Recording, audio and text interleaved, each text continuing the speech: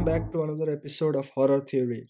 It was a dark and stormy night when Emily and her friends Rachel and Thomas arrived at Blackwood Manor.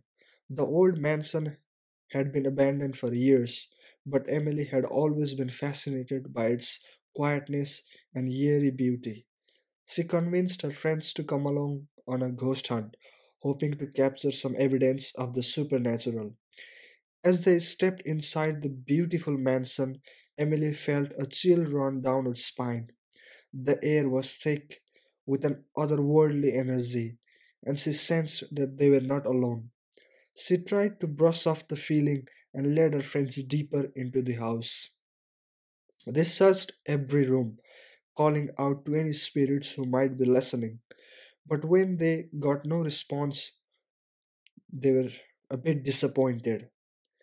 The only sound that they heard was wind howling from outside. Emily was pretty disappointed, but Rachel and Thomas were relieved.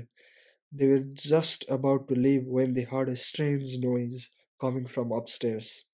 Emily's heart raced as they climbed the creaky staircase, her flashlight trembling in her hand.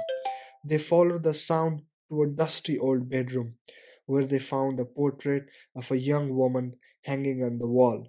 As they gazed at the painting, they heard a whisper in their ears. "Be aware," the voice said. "Leave this place before it's too late." Emily's blood ran cold. She knew they had stumbled upon something truly terrifying, but she couldn't shake the feeling that they had to stay a little longer. They had come all this way and she couldn't leave without some proof of the paranormal. As they continued their investigation, they heard more and more voices, each one warning them to leave.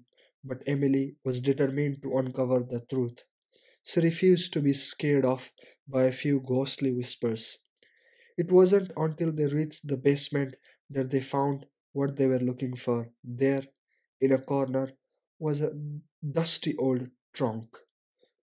When they opened it, they found a collection of old letters and photographs detailing a tragic love affairs that had taken place many years ago.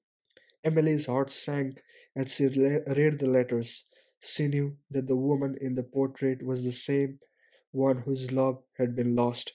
But as she tried to close the trunk, she found that she couldn't. Something was holding it open, something that didn't want her to leave.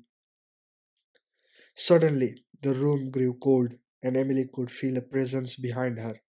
She turned around to see the ghostly figure of the woman from the portrait, her eyes filled with sadness, anger, and tears. "You should have listened to my warning," the ghostly figure said. "Now you are trapped here with me forever."